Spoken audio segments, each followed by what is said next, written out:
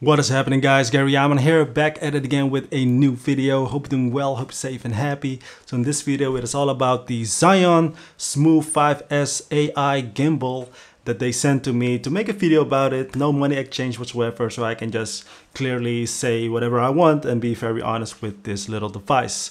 So this gimbal, if you don't know what a gimbal is, it is a device where you put your smartphone in or your camera in it, and then it will stabilize your footage, your filming footage that is, so it doesn't have any of those shaky and bumpy feeling when you are walking with it with your phone, for instance, in your hand, for instance. So it removes all the shakiness of your footage, basically, right? And this device, it can shoot in vertical mode and also shoot in horizontal mode. So those things are really nice to have. But this one is also a little bit different. It has built-in lights, which is really convenient, especially in lower light conditions. You have light already built in. The battery life of this is really good as well. It can last for over 2 hours and you'll be very happy with it. And I don't think anybody will shoot for 2 hours long. So I've been using this gimbal with my iPhone 14 Pro Max, which is really nice and really easy to work with. The motors of this gimbal are very strong and the controls are very intuitive, very easy. You don't really need to read the manual, but I would say check out the manual, also a lot of clips that they have, so that you know how to use it properly. The feeling of the gimbal itself, it feels very sturdy, feels very luxurious, if that makes any sense. It feels very premium. I think that's a better word for it. Very solid, no cheap feeling at all.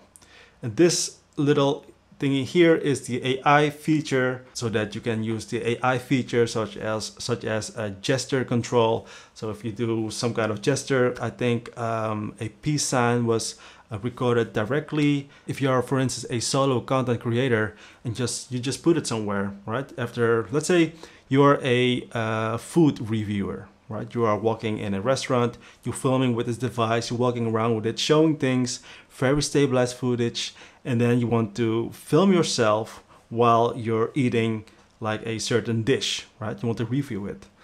And the nice feature about this, having this AI feature, you can just put it somewhere, do the little peace sign, it will record you, but not only that, it will track your face as well.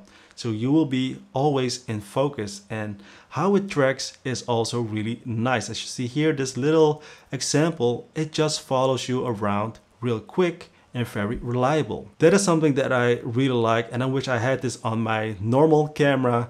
If I just like move around a little bit, it will follow my face. In this case, it doesn't follow at all, so I have to be straight in the shot here just to have a clear picture, just to be in focus. Sorry. So that is something that I really like. So if you are a solo content creator, you're outside, you want to have stabilized footage, you're walking around in the city, do little things, and then you want to capture yourself as well, you will be in focus all the time, no issues whatsoever. Are there any downsides of this gimbal? Yes, of course. It also means that instead of using just your phone, in my case, the iPhone 14 Pro Max, which is already quite a large phone, you have to bring with you an extra device. So that is something that you have to keep in mind, and also a device that you need to charge and everything. That's a little bit of the downside of this gimbal, is that it is an extra device that you need to carry around with. Overall benefit is of course you are having stabilized footage, and it looks really cool as well, and it's very intuitive to use, and with the AI feature you will be always in focus as well. How to use it is by using a certain app. There are 2 apps that you can download. One is very user-friendly and the other one is for professionals, but then you can also use all type of different settings. It really depends on the person. In my case, I just want to use it quick and easy, so that's why I use the between brackets the basic app, and that works perfectly fine with all the settings that I personally need to capture nice footage, to capture things that I really find important.